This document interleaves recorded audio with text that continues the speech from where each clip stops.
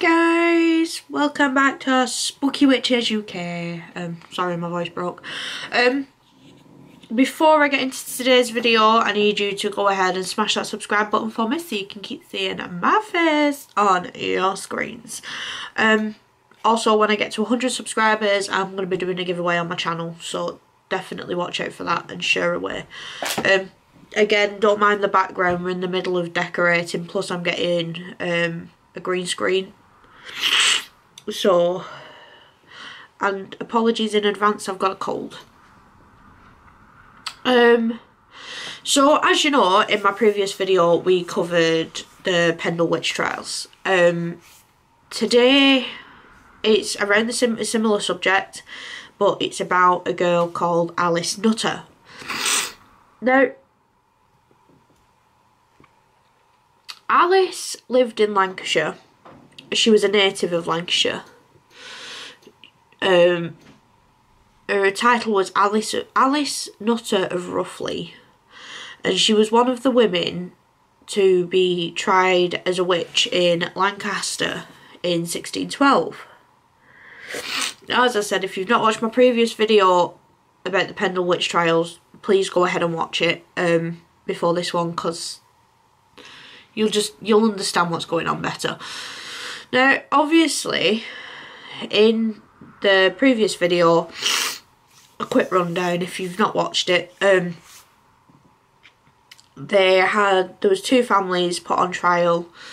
11 people in total ended up being on trial for being witches, 10 women and 1 man. But what started it all was Alison Device and Elizabeth Demdike. Old Demdike and Old Chattox were all arrested. And Anne, which is Old Chattox's daughter, they were all arrested for being witches, and they were all awaiting trial. There was a meeting that had taken place in Malkin Tower, which was the home of Old Demdike, to which any sympathisers of the family, they went. The judge found out, so therefore he went and investigated, and a further, I think it was 8 people, no, further 7 people were arrested and put on trial for being witches. Now, one of those was Alice Nutter. Now, Alice was a wealthy widow. Her husband, Richard Nutter, was a landowner. She, along with many others, stayed true to their Catholic roots and their Catholic beliefs. She was described as a rich woman with great estate, children of good hope, in the common opinion of the world, who was of good temperament and free of envy. But as she, sorry, there's a lot of background noise going on at the minute. If you can hear the dog barking, my partner's going out for a walk with my son, and the dog goes kind of ballistic whenever anybody leaves. Anyway, so Alice, as I said, she was described as a rich woman with great estate, children of hope in the common opinion of the world, who was of good temper and free of envy. But as she was among those arrested, this is why she was also tried, like she was put on trial for being a witch, for witchcraft. So Alice was tried at Lancaster, along with the others, on the 19th of August. Now, if you remember, the trials took place between the 17th and the 19th of August, 1612. Alice's trial was on the 19th of August, 1612. She made no statement before, during or after her trial, except to enter a plea of not guilty to the crimes of the murder of Henry Mitten by using witchcraft, basically. It is alleged that she, along with Old Demdike and Elizabeth Device had killed Henry Mitten after he'd refused to give Demdike a penny that she had begged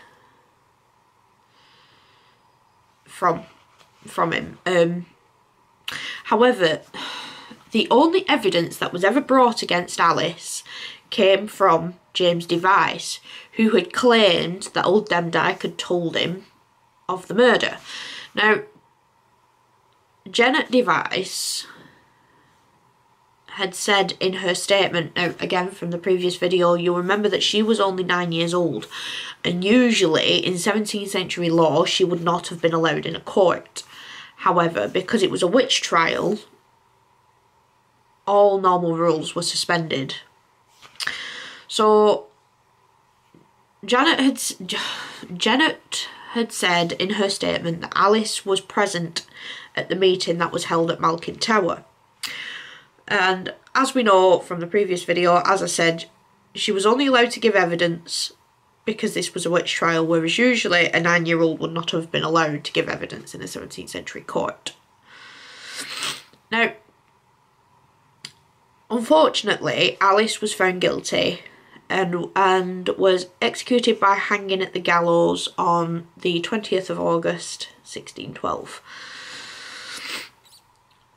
Now, there is conspiracies that Alice was actually the one that had called the meeting at Malkin Tower on her way to a secret and illegal Good Friday Catholic church service and refused to speak in fear of incriminating her fellow Catholics. Because you see, many of the Nutter family were Catholics, with 2 of them being executed for being Jesuit priests.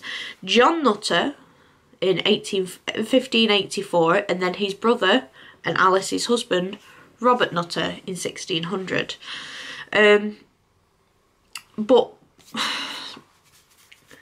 whether or not Alice was a witch, whether or not she was just caught at the wrong place at the wrong time, whether or not she didn't believe that these families that were on trial were witches, and that's why she'd gone to the meeting to basically support the families, like I said, whether it was just a case of wrong place, wrong time, or whether she was actually a witch or not, I could never tell you.